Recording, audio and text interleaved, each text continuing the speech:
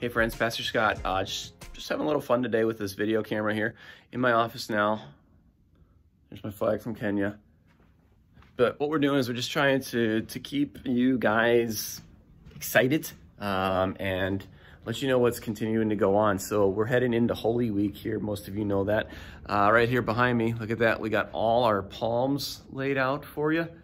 And we want you to come in and pick up some palms. Young or old, doesn't matter. We want you. We have about 150 here, and we need them all out. We want you to pick them up for you, your neighbors, for your kids, whoever it may be.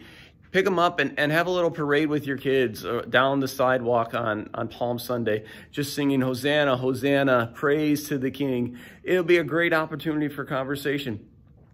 Maybe you're into crafts, or maybe you want to do some kind of fancy, I don't know, palm branch thing. Maybe you know something. There's some here for you as well, but we need them to go. So these are available at the church from about 8 o'clock till about 4:30 on Thursdays, and then Friday from about 9 o'clock till 4 o'clock you can get in here. Saturday morning it'll also be open, and whatever is left over come Sunday from communion time, 10:30 to 11:30, I'll have those outside ready for you as well. So now we're gonna go upstairs here. We're just walking around. Is that Lauren? No, it's some videotaping. Oh. There's Monica. She's hard at work getting your worship service ready for again this week. So this is where all the fun has been happening, where we've been able to come in and put the service together for you. You see, it looks a little bit different. We got a stand here. We got a stand over here. And then we also video record from way up there.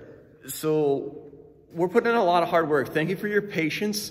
We do hope you are enjoying this as you worship from home.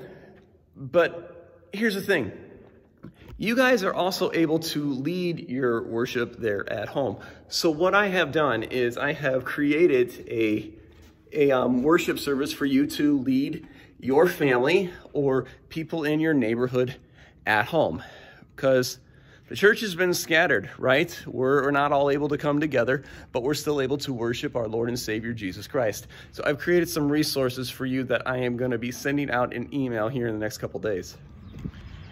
And I'm excited to hear how God is going to be at work in you and through you in these times that we are scattered away from the church building itself, by allowing us the opportunity to be the church, to care and love for our neighbors, our family, and our friends. So as these conversations happen, as these stories come about, share those with me. Love to hear them and love to highlight how God is at work amidst your lives during this time of social distancing, this time of being distant from the church building itself. So friends, as we move into Holy Week, I do pray you are truly blessed in your worship of our Lord and Savior, Jesus Christ, that during this time of uncertainty, you may continue to remain firm in the most certain thing, that our Lord and Savior, Jesus Christ, is the same yesterday, today, and forever.